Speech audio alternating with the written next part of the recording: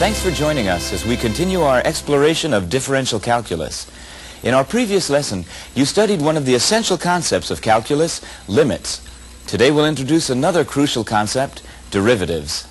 Our emphasis will be on the use of derivatives. First, you'll learn how the derivative is used to solve a classic problem in mathematics called the tangent line problem. Then you'll learn how derivatives are used to calculate velocity, acceleration, and other rates of change. We'll conclude with a look at differentiation rules, that is, how to efficiently calculate the derivatives of a variety of functions. So let's begin with the tangent line problem. We'll consider a curve given by y equals f of x, and draw a line that touches the curve at the point P. This line is called the tangent line to the graph of f at P. Our problem is to give a precise definition of the tangent line. We can define any non-vertical line by specifying a point on the line and the slope of the line. For the tangent line, we've specified the point P. The problem that remains is to find the slope of the tangent line at P. To solve the problem, recall what you've learned about the slope of a line. Consider a non-vertical line passing through the points x1, y1, and x2, y2. The slope is given by the change in y values, divided by the change in x values. That's y2 minus y1 divided by x2 minus x1. The letter m is often used to denote slope. The change in y is written using the Greek uppercase letter delta, which resembles a triangle. Similarly, delta x is used to represent the change in x. Now we'll write the slope formula using functional notation. That is, we'll let y equal f of x. Then we can write the point x1, y1 as x1, f of x1.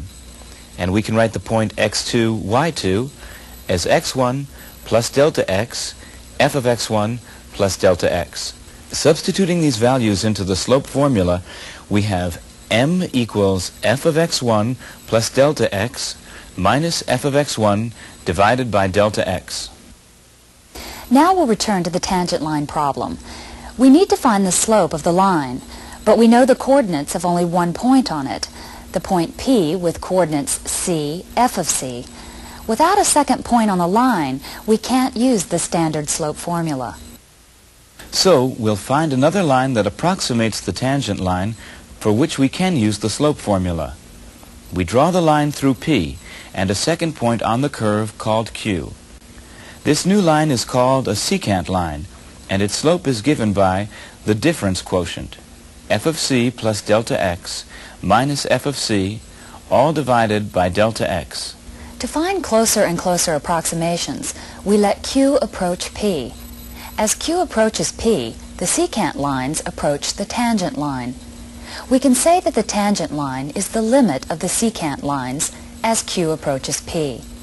More specifically, we can say that the slope of the tangent line is the limit of the slopes of the secant lines as Q approaches P.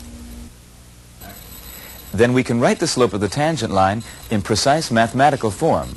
It's the limit as delta x approaches 0 of the difference quotient f of c plus delta x minus f of c divided by delta x. So we found the slope of the tangent to the curve at the point P. That means we've solved the tangent line problem for this example.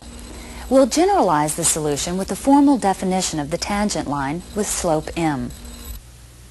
If f is defined on an open interval containing c, and the limit as delta x approaches 0 of f of c plus delta x minus f of c divided by delta x exists and equals m, then we call the line passing through c, f of c, with slope m, the tangent line to the graph of f at the point c, f of c.